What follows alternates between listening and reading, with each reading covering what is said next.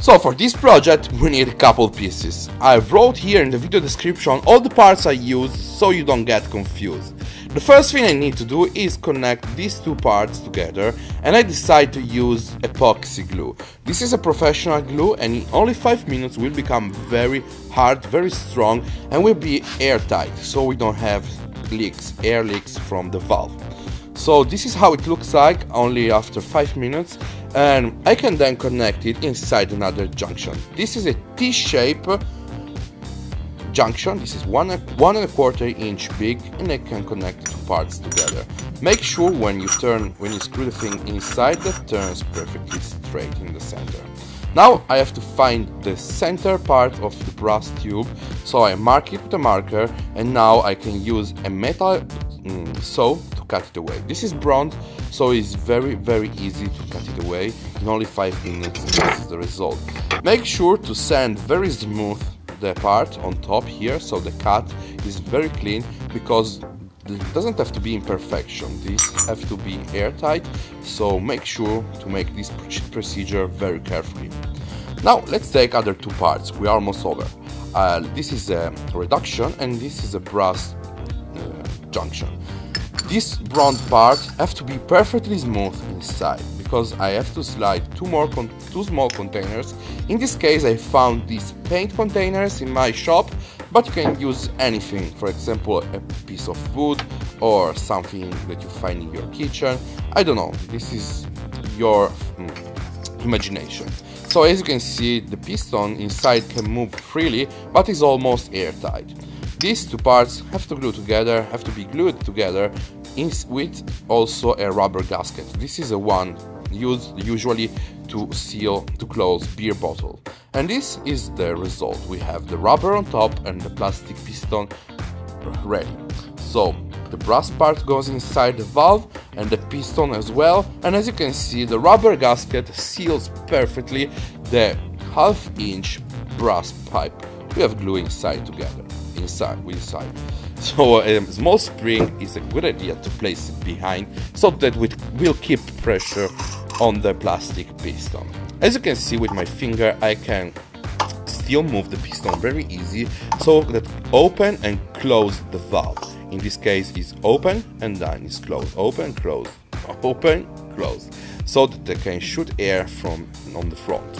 Now other two last process, we have a cap and another metal pipe, and this cap is very easy, the modification. I drill a hole inside, put some epoxy glue, and now a valve from a bicycle tire is placed in front. From this part I then can compress air inside the valve. So screw everything again together, and now it's just a matter of thinking about air reservoir.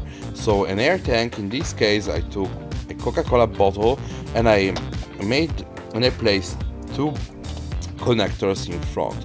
So it's very easy now. I just have to use some nylon tubes to connect the two 1.5 liter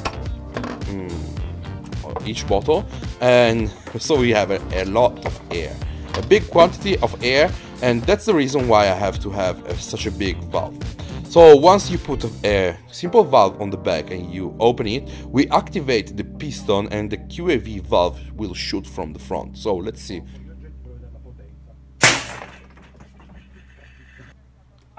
Maybe now you're wondering how this QAV valve works. You will find in the video description here below everything. I made a couple years ago a couple rifles, so you find an animation how this QAV valve works. So check it out and let's see now how everything again shoots together.